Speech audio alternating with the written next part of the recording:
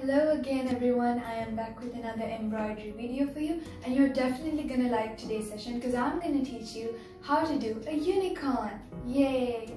I know, right? So let's get started by telling you what you need.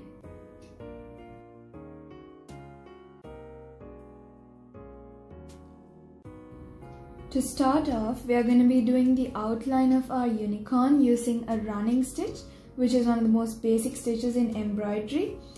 And as always, bring your needle up through your work and leave a little space and bring it down just like that. That's your first stitch. Before you start the second stitch, you're going to leave an equal space and bring your needle up again.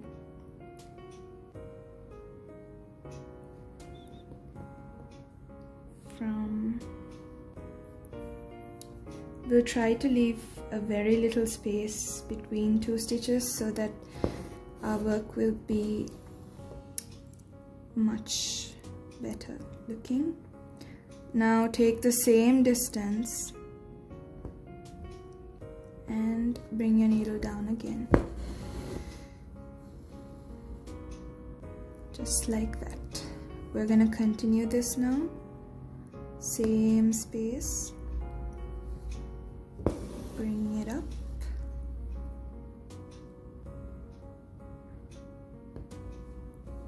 Just like that. Okay. Now we'll continue this throughout the whole outline of the unicorn.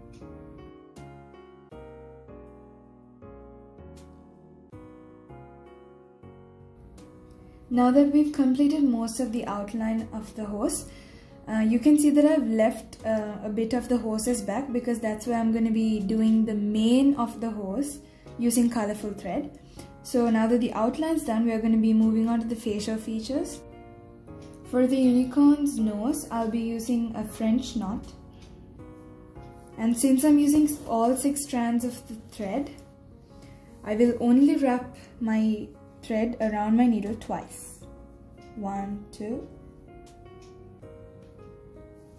I'm gonna hold this and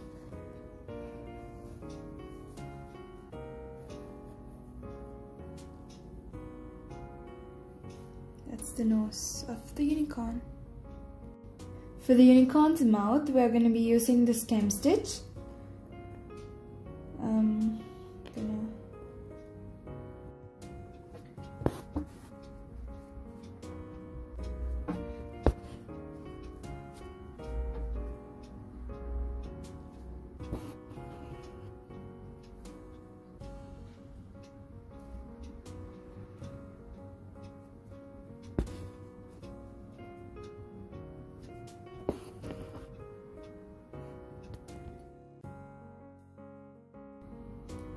For the unicorn's eye, we're also going to be using a stem stitch, just like for the mouth. So we're just going to turn it like that for our convenience. Continue.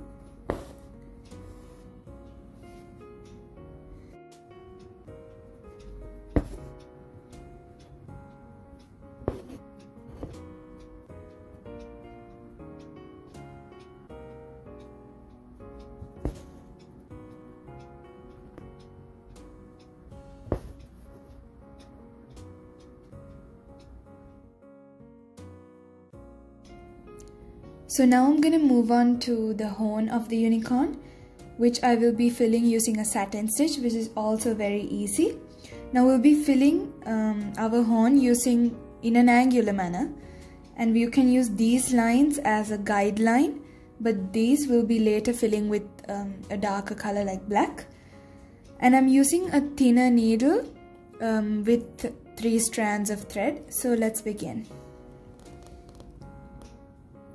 The satin stitch is very simple. All you do is bring it up and down.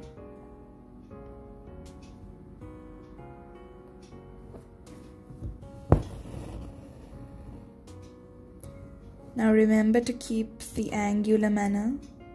Always embroider in the angle. so that it looks consistent.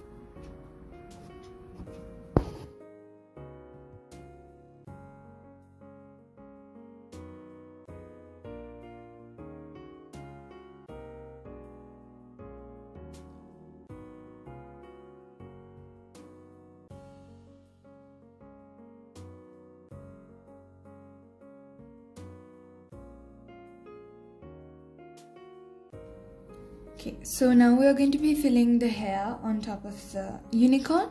We have 2 layers and we are going to be using the satin stitch as well for this as well. And if you look close, you can see that I have segmented both the upper and lower layers with lines, and this is for your convenience so that you can make sure that all your stitches are straight right throughout the hair. So let's start. You can actually use any colorful thread for this. I'll be using light blue. So once again, fill it with the satin stitch.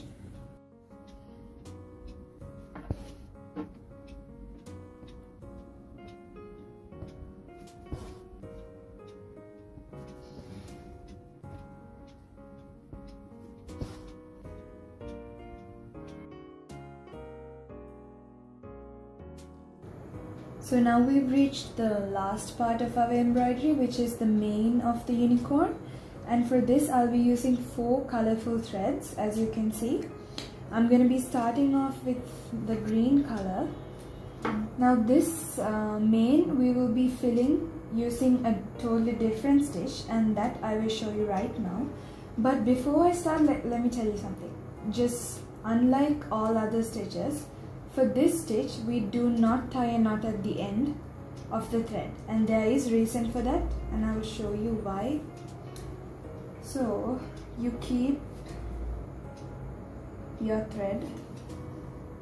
I have drawn a guideline so I know the length of the mane's hair, and I'm going to pull it down from here. Okay, you don't pull it entirely down. You don't pull the whole thing down. Okay, you're going to leave it like that, right? And then you're going to pull your needle up from about here, and you're going to secure your first stitch. Hold it, pull it, and just like that. Okay.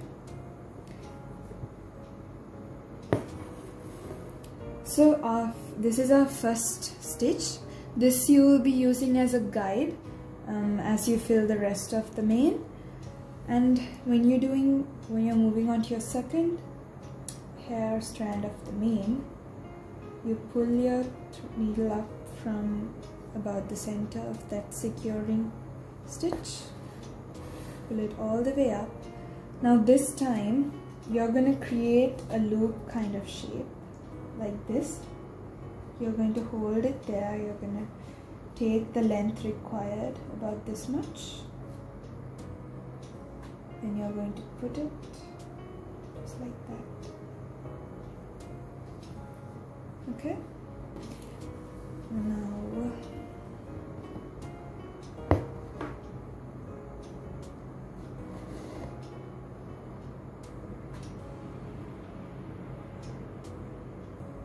and just like the earlier one, you're going to secure this as well.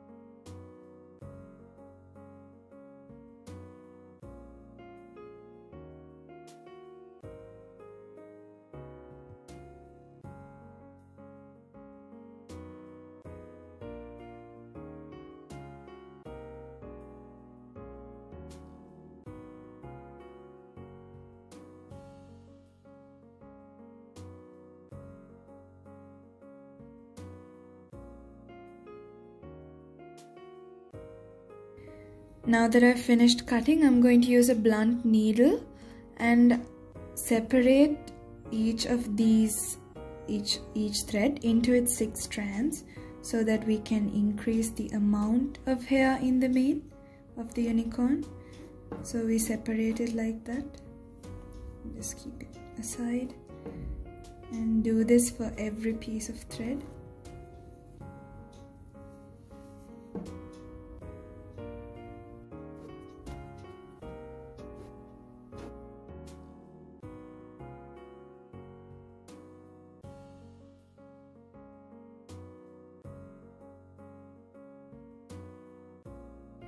Now that we've cut the excess pieces of thread of the mane, it's equal. We have officially completed our mane, and to add the cherry on the cake, you can even fill the area, empty space around the unicorn with French knots just like this.